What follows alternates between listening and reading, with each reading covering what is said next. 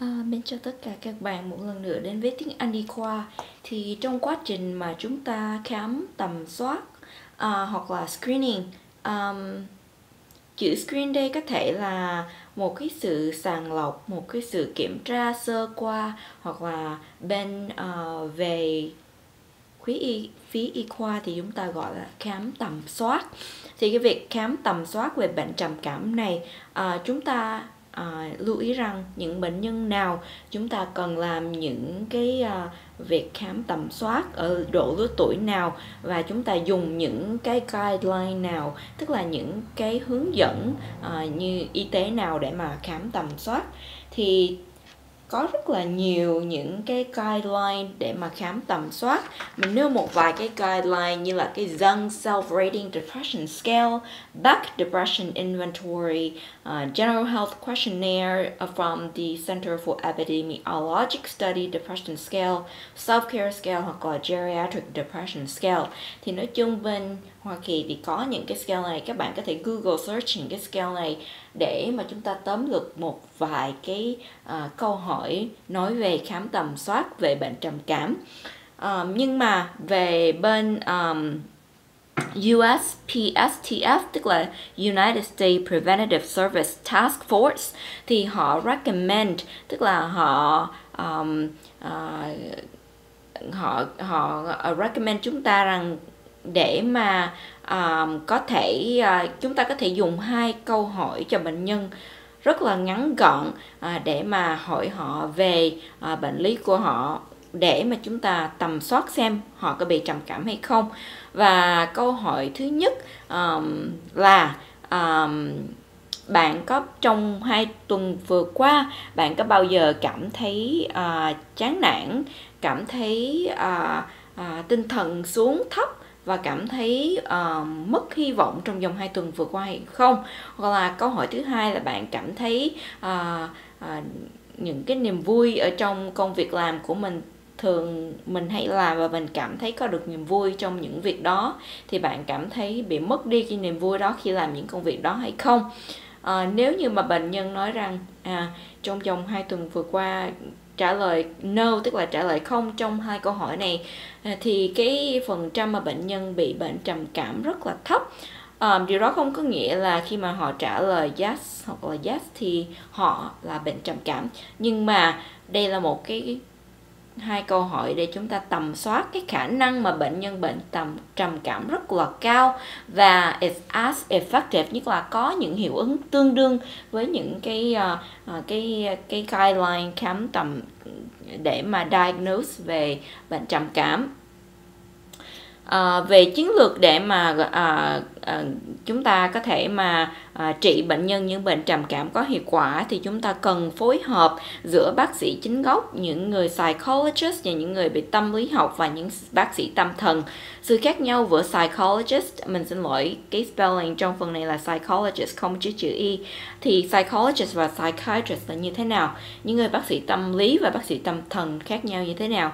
Thì thường những sự bác sĩ tâm lý là những người có PhD hoặc là có bằng tiến sĩ về bên thần kinh học, nhưng bác sĩ psychiatrist là bác sĩ tâm thần thì thường là những bác sĩ đã phải được chuyên tu qua trường y khoa, và sau đó thì làm residency, tức là làm nội trú về bên bác sĩ tâm thần.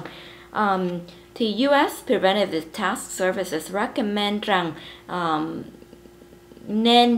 không nên có khuyến cáo để mà khám tầm soát cho những trẻ em từ 7 tới 11 tuổi, nhưng mà bắt đầu từ 12 tới 18 tuổi, nhất là độ về tuổi vị thành niên, thì cần phải được khám tầm soát để các em có bệnh trầm cảm hay không.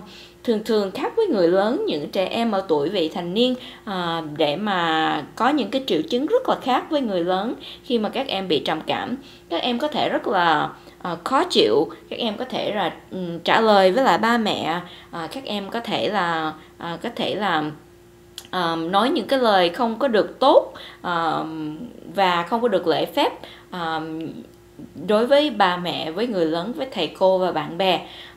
Các em có thể là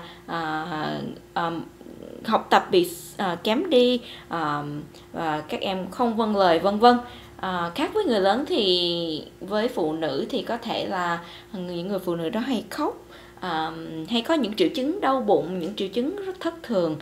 Khác với nam giới thì thường ở những người African American, những người nam giới thì thường họ present với anger, tức là họ rất là bực dọc, họ tức giận, dễ nổi nóng. Với những population Latin, Hispanic thì họ có những triệu chứng somatic symptoms, tức là họ có những triệu chứng đau bụng, đau mỏi, hay ngủ nhiều, vân vân. Và một cái khuyến cáo nữa dành cho những phụ nữ sau khi sinh, họ bị postpartum flu, postpartum depression, họ có những cái tình trạng mà sau khi sinh nở thì họ có cảm giác như là bị depression. Chúng ta cũng cần phải kiểm soát để những bệnh nhân này có bị trầm cảm hay không. Một trong những cái khuyến cáo, những cái là Edinburgh Postpartum Depression Scale. Các bạn có thể Google search để tìm ra những câu hỏi để mà hỏi những bệnh nhân nữ. Thường là vào cái việc chuyến thăm bệnh đầu tiên, bệnh nhân vào phòng khám, chúng ta nên hỏi những câu hỏi từ những cái Edinburgh Postpartum Depression Scale này. Thì qua những cái từ vựng về phần học này, screening tức là về sàng lọc hoặc là khám tầm soát, guideline tức là những cái hướng dẫn, recommend tức là những cái khuyến cáo, USPSTF tức là US Preventive Task Force Services Task Force. Effective, it is effective as using longer screening tools. The two questions are, number one, have you ever felt down, depressed, hopeless over the past 2 weeks? Have you felt little interest or pleasure in doing things? If the patient says no to both questions, it is less likely that the patient is depressed. These two questions is as effective as using the longer screening tool. Effective management strategies include collaboration, tức là chúng ta phối hợp giữa bác sĩ chính, psychologist và psychiatrist. Collaborate between primary physician, psychologist and psychiatrist. US Preventive Task Force Services Task Force does no recommendation to screen for children from the age of 7 to 11 years old. U.S. Preventive Services Task Force recommends screening for adolescents from the age of 12 to 18 and adults for depression. Recommends to screen female during the first postpartum visit using Edinburgh Postpartum Depression Scale.